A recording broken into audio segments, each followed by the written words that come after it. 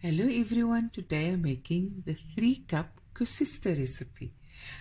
Okay, so now this is about 310 ml of lukewarm water. I'm going to add a packet of yeast.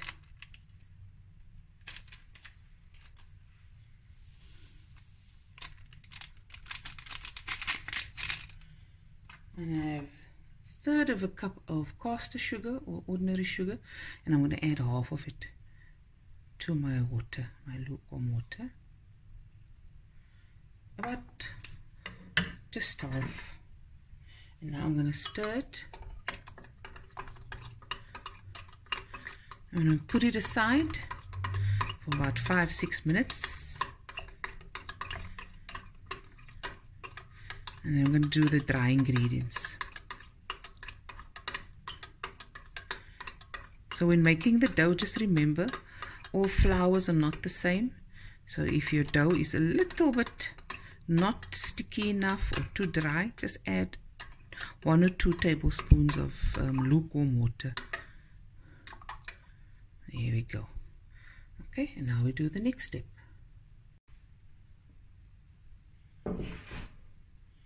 Okay, here I've got 3 cups of cake flour. I'm going to add the rest of my sugar, which was 1/3 of a cup, and I threw half in by the yeast. Okay, I've got 2½ tablespoons of whole aniseed, 2½ tablespoons of ground cinnamon,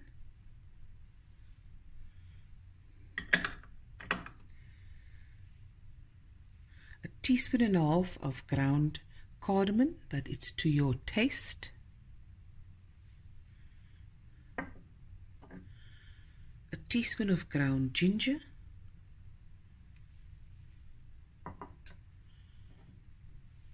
and 3/4 of a teaspoon of salt.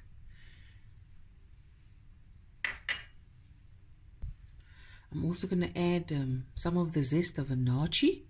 You can use the dried peel naartjie powder, about 1/2 teaspoon or to your taste. And if you don't like the naartjie in it, you can omit it if you like.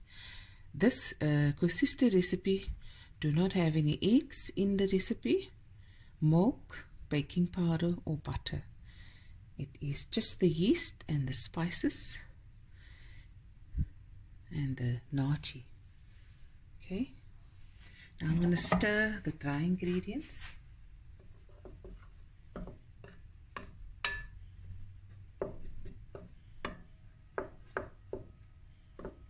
People ask me what makes the Koesister so nice and dark. Well, it's a combination of the spices and also the amount of sugar you throw in.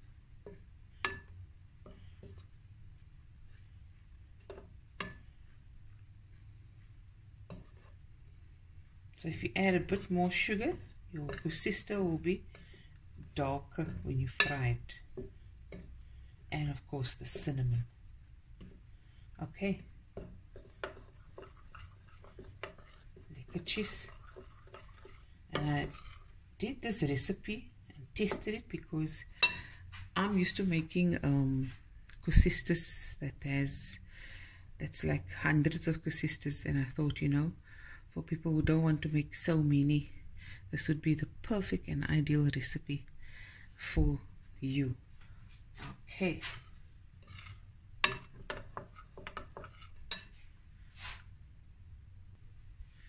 This is the zest of the naartjie.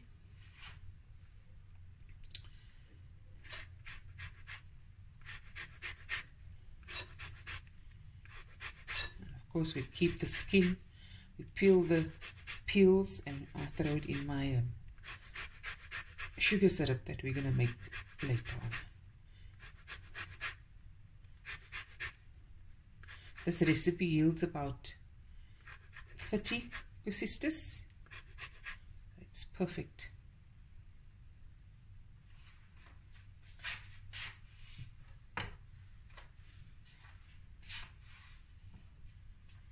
Okay, here's my yeast, nice and frothy. I'm going to add it in.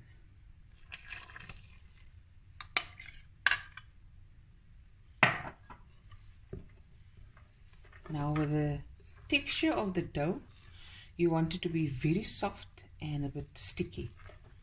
Okay.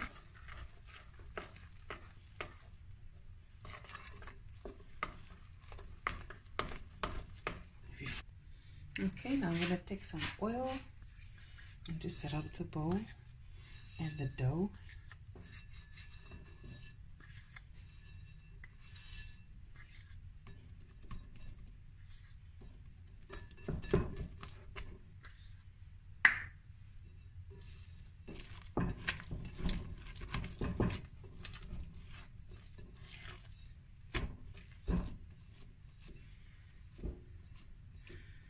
Okay.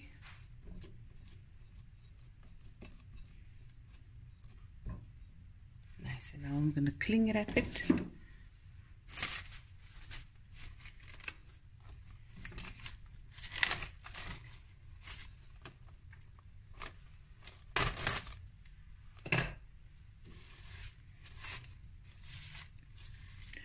And now we're going to let this sit in a warm place in the kitchen until it's double in size.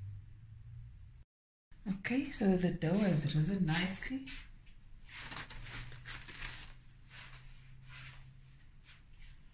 Okay.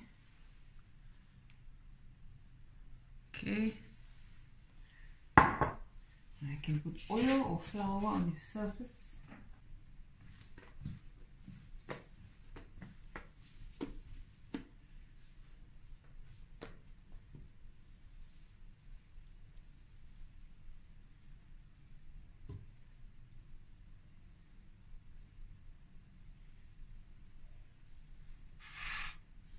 I'm putting it on a wooden board because when it's very cold outside, this surface is also very cold and the Koesisters take longer to rise. So I'm putting it on a wooden board with some flour.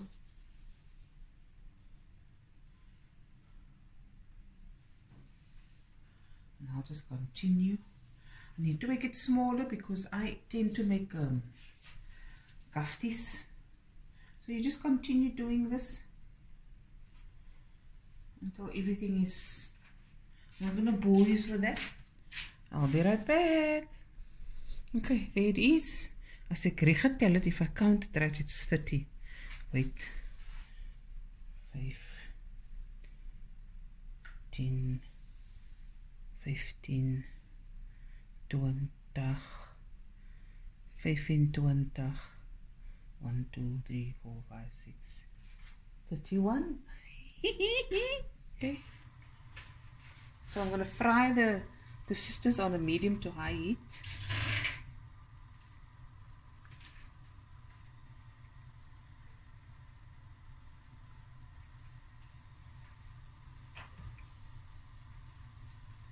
Fry till both sides is nice dark brown.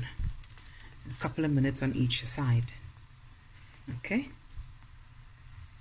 Okay, they are nice and airy and bouncy. You know it's going to be a nice light Koesister. Okay. Nice buck with some paper towels to drain the oil. Take it out.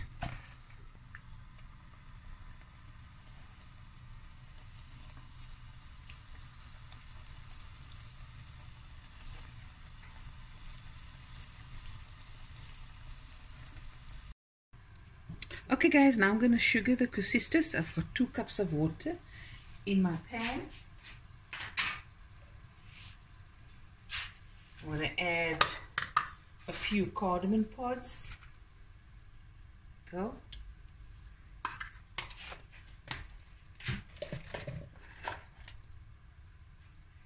Some cinnamon sticks.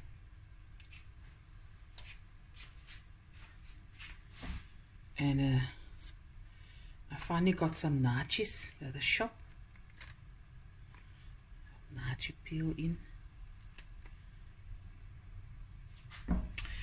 And 3 cups of sugar. Coffee.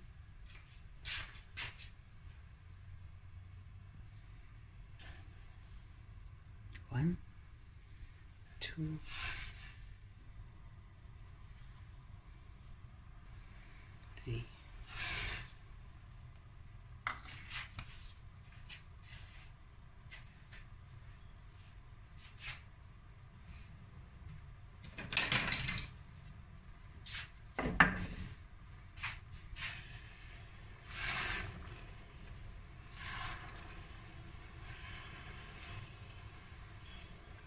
Now we're going to let this cook on a medium to high heat until bubbles form, lots of bubbles. And we're going to drop the Koesisters and then put the coconut, the desiccated coconut. I'm using the fine one. You can use the medium coconut. It's entirely up to you.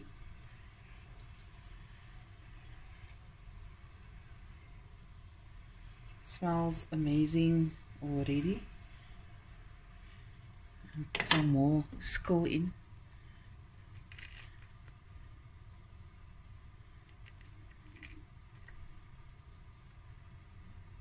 Okay, and we'll be right back. Okay, whenever you syrup the Koesisters, keep some water nearby. Every time you take out a batch, you put a little water in so you don't end up with this sticky syrup. You water it down a bit.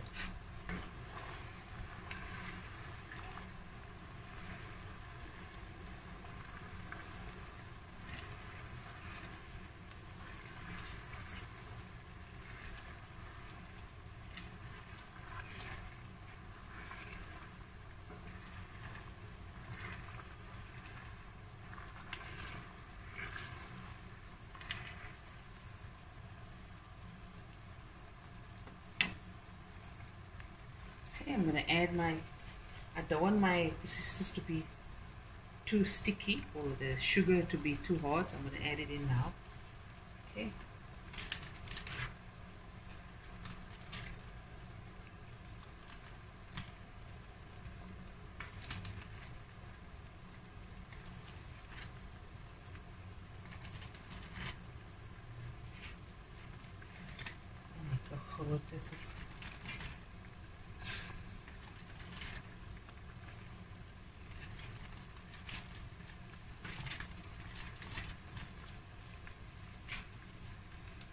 Look at this.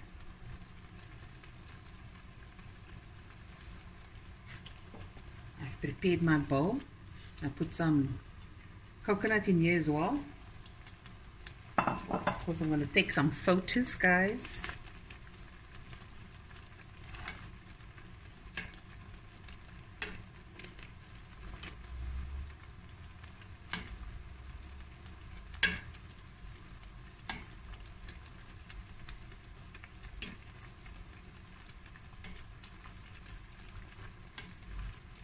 See, the more the syrup cooks, the more the water evaporates and the less it becomes. It also soaks in a little bit in the Koesisters.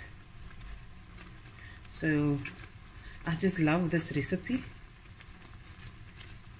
It's convenient for me because we're not many in the house. I remember I used to make the 2.5 kg Koesisters, sometimes 5 kilograms of flour Koesisters. All day you're busy. So this is like for those who don't want to make so many. Okay.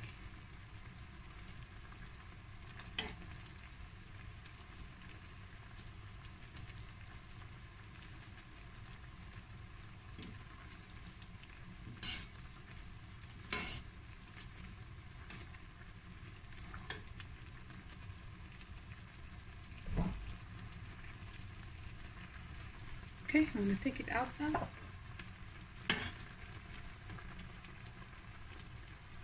Let's put the heat lower.